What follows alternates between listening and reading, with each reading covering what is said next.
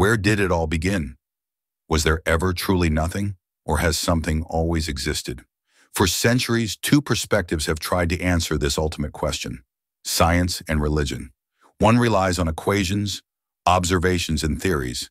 The other on scriptures, philosophy, and divine purpose. But do they conflict or complete each other?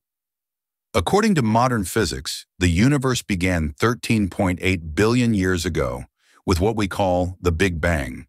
But let's clear up a common misconception.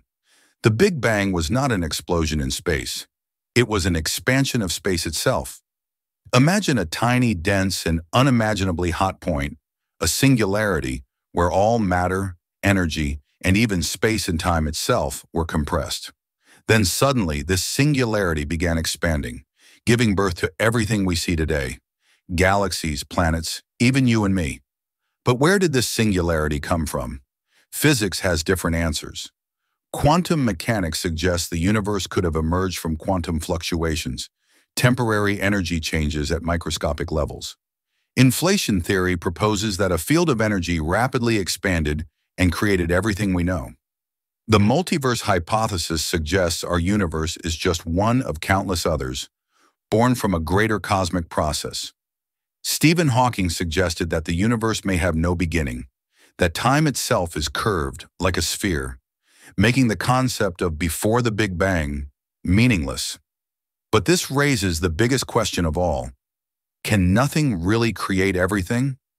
If the laws of physics didn't exist before the Big Bang, what set them in motion? Religious traditions across the world offer a different answer. Instead of a blind explosion from nothing, they describe a universe created with intention, by a force beyond time and space. Christianity and Judaism say, in the beginning, God created the heavens and the earth. Islam states, the heavens and the earth were a joined entity, and we separated them. Hinduism describes a divine consciousness, Brahman, manifesting reality through cosmic order. Faith teaches that the universe was not a random event, it was a deliberate act. But this view, too, faces questions.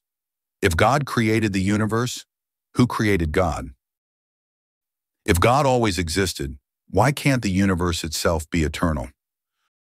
Some argue that science and religion don't answer the same question. Science explains how the universe works. Religion explores why it exists at all.